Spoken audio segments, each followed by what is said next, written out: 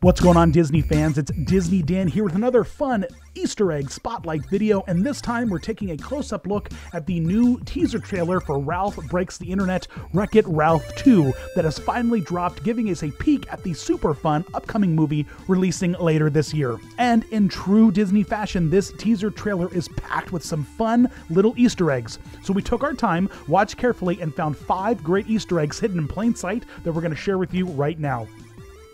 Back in 2012, when the first Wreck-It Ralph film debuted, we were introduced to a quaint little arcade called Litwax, where most of the movie took place.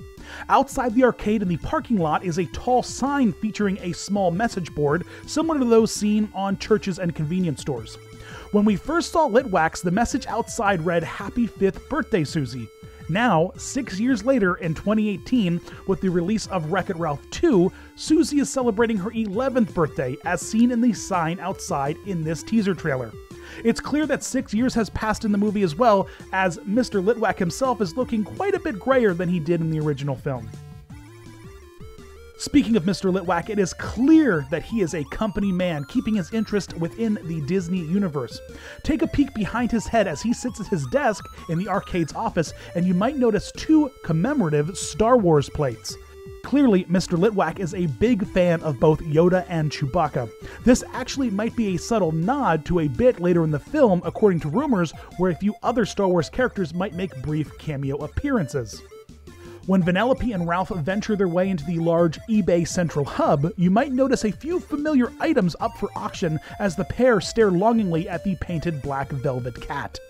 With a clear nod back to one of the bigger Walt Disney Animated Studio classics, Tangled, you'll see both a cast iron frying pan, the weapon of choice for Rapunzel, and a tiny unicorn figure, perhaps belonging to one of those gruff Viking baddies from The Ugly Duckling. Next to these Tangle references, you also might spot the magical lamp from the animated classic Aladdin. Considering how great all 3 of these Easter eggs are, I'm not really sure why they're selling for so little. Someone needs to bid these things up for sure.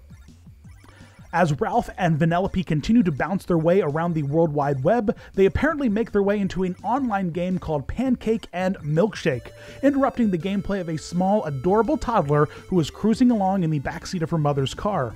Ralph decides to take over the game, eventually traumatizing the little girl, but don't worry, an exploding bunny is the least of her concerns, cause when she grows up, she'll have to go find Maui, return the heart of Te Fiti, and save the ocean. Yep, it looks like baby Moana will be making a quick cameo in the upcoming film, something the Disney animation team just loves to do, littering in their previous characters in their new films. During Disney's initial announcement of Wreck-It Ralph 2, they released a really fun image of Ralph and Vanellope staring past a sea of fake parody internet companies, likely playing it safe before they could actually tie down a bunch of real companies for official sponsorships and tie-ins. Now it looks like that isn't the case, with this teaser trailer packed full of real companies, apps, and websites that you can go and visit right now.